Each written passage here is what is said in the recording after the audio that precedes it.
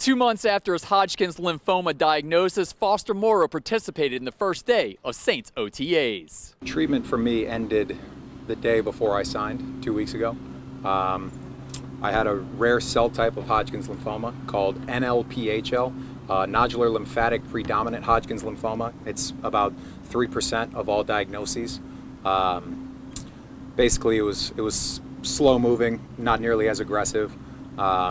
So I had to do a drip infusion for about 6 to 8 hours one day, probably a month and a half ago, and then from there all the rest of my medication was fed in shots through my stomach. But treatment-wise, it looks like I'm all wrapped up. I don't want to undersell what that man just walked through. You know, that's pretty scary news and a pretty scary thing to go through, and for him to be out there already.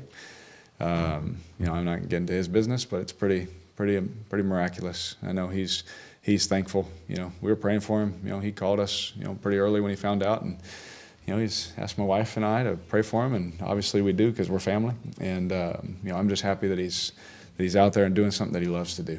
Carr and Moreau played 4 seasons together with the Raiders. In Metairie, Garland Gillen, Fox 8 Local First.